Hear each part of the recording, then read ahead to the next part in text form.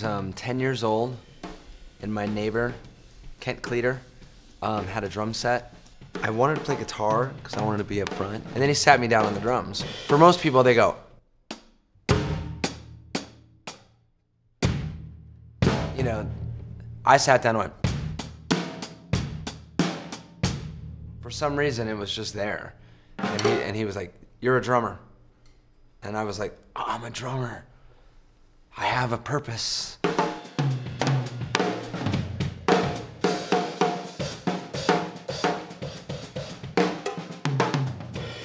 This is my man cave, as they call it now. I call it a band cave or whatever. It's kind of my studio. The stuff that I have, the memorabilia that I've collected over the years, from record stores or eBay or whatever, it's almost like comfort food.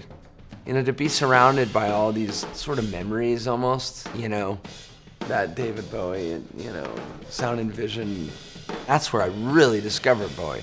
So, I mean, that sits behind me when I'm in here jamming.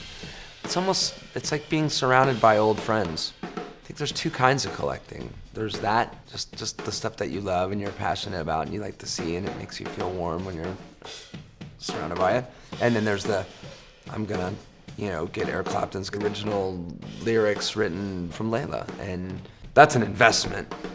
I have Roger Taylor's snare drum, the drummer from Queen, that he gave me that he used in the Freddie Mercury AIDS awareness concert that they had after he died, and I use it. We've used it on recordings. It's down at the Foo Fighters studio, so we use it.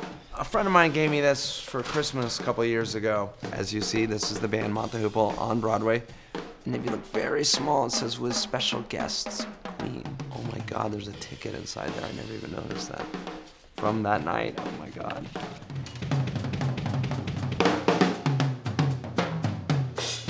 I played at CBGB's in 1995. Actually a really good sounding room to play in. It's grubby, it's grimy, it's gross. Everything you want in a little small hole-in-the-wall rock club. It's obviously had this history. The Ramones and Talking Heads and Blondie and Police did their first American gig there. There was a reason that people went there. Political strife usually makes for some pretty good, inspired rock music. Obviously, yeah, what was going on in England at the time with the labor strikes, trash piled up everywhere.